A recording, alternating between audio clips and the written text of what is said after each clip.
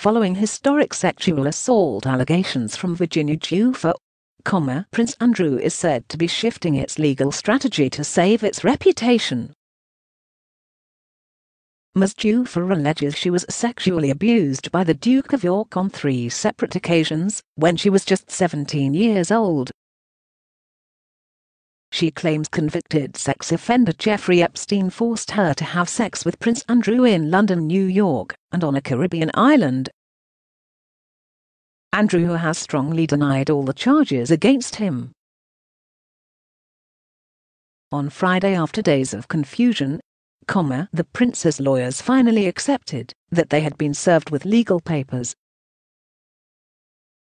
They have until October 29 to respond to requests on behalf of the prince. A source said Andrew's team is preparing to challenge the claims against him more directly.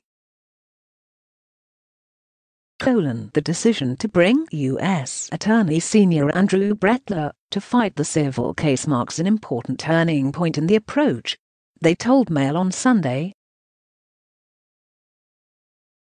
The U.S. team will seek to engage strongly and challenge statements from Ms. Giuffre in an effort to provide the Duke with a platform to eventually clear his name. They will find a way to check and disentangle the claims one by one. A preliminary hearing for the case is scheduled for October 13 in Manhattan.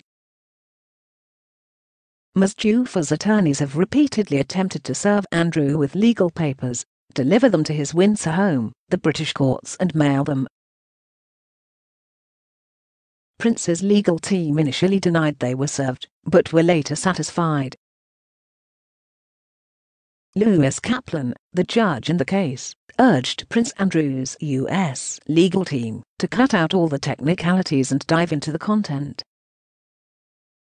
Nigel Cawthorne is urging Andrew to give up his HRH title while the case is ongoing. Andrew was supposed to be an officer, and a gentleman should do the right thing and give up his HRH title, he commented. Harry and Meghan have had to stop using their HRH status and they have not been charged with anything. But to keep her titles and military role, the Queen has been plagued by other accusations. In August 2019, Epstein committed suicide while awaiting trial on sex trafficking charges. Earlier this week, the Daily Mirror reported that Andrew with his legal team was holding crisis talks.